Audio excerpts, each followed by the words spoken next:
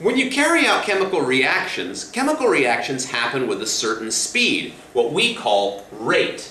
Now, reaction rate is basically how fast does the reaction take place. Reaction rate is a measurement of how fast the reactants are consumed over time to make products.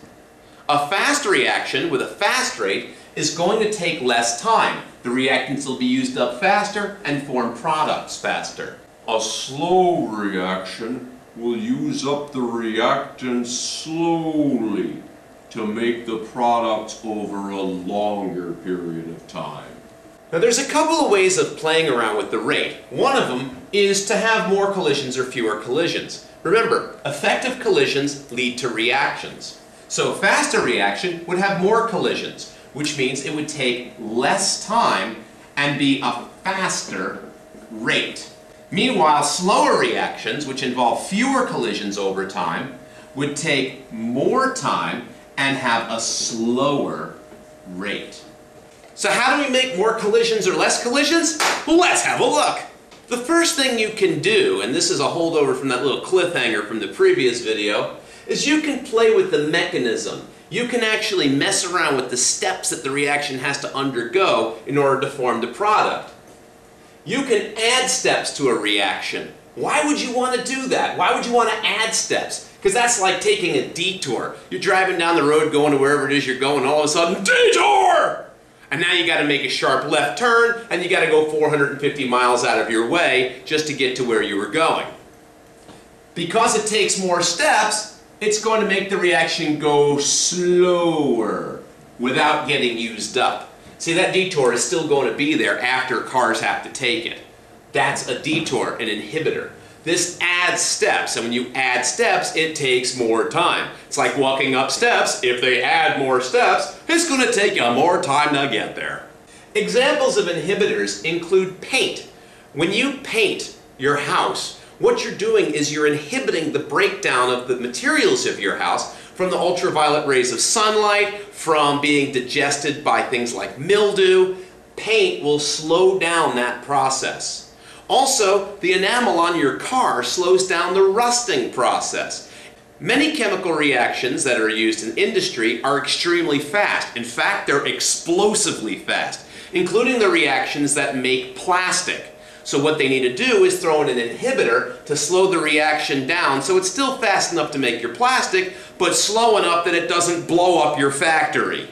Well, if adding steps makes your reaction take more time, removing steps, well, if you're walking up steps and all of a sudden there's fewer steps than there were before, you're going to get to the top that much quicker. That's called a catalyst.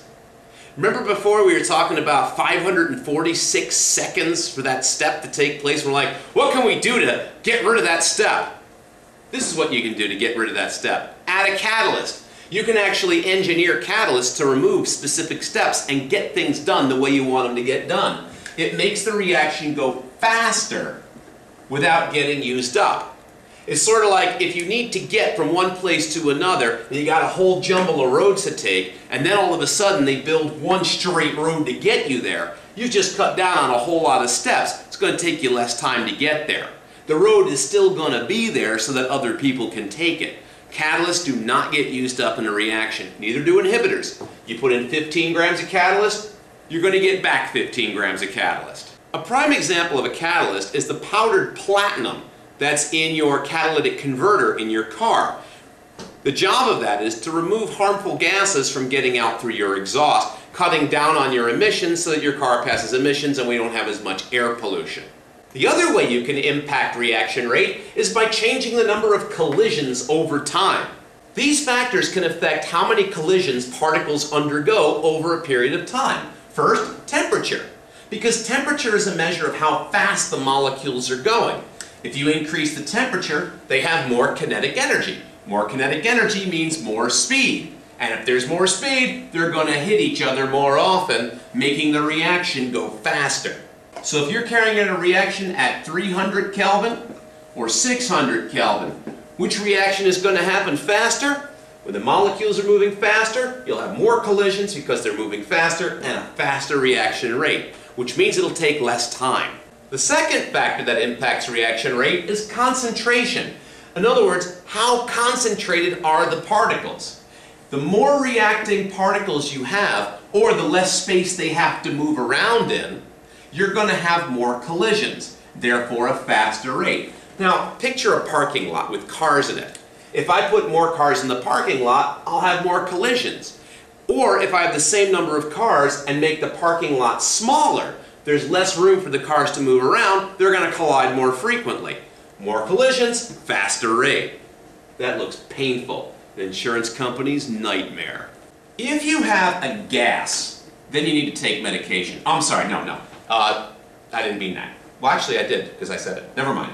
Pressure affects only gases. When you take a cylinder and you've got a gas trapped inside, a little piston you can move, when you push down on the piston, you give the molecules less volume to move around in.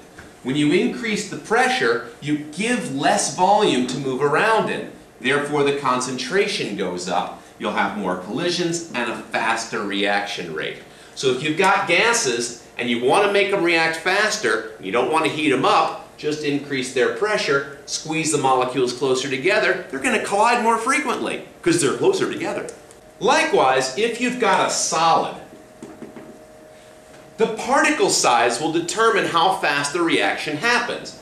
Big particles have only a little bit of exposed surface. But if we break that up, look at all that fresh surface that was hidden inside that can now react. If we break it up further, look at all that new fresh surface. The smaller the particle size is, the greater the surface area. Surface area is how much surface is exposed. The smaller the particle size, the higher the surface area, which means we'll have more collisions because we'll have more surface to collide with. Therefore, we have a faster reaction rate. The catalyst in a catalytic converter is made of platinum. Now that platinum is powdered. It's what they call finely divided platinum. If they use big chunks of platinum, the carbon dioxide gas and other pollutants that are going through the catalytic converter would move too fast and wouldn't have a lot of surface exposed to react with. But if you break it up into much smaller pieces, there's a lot more surface available to deal with the pollutants. Therefore, they'll be able to remove the pollutants faster and you'll have fewer emissions coming out of the back end of your car.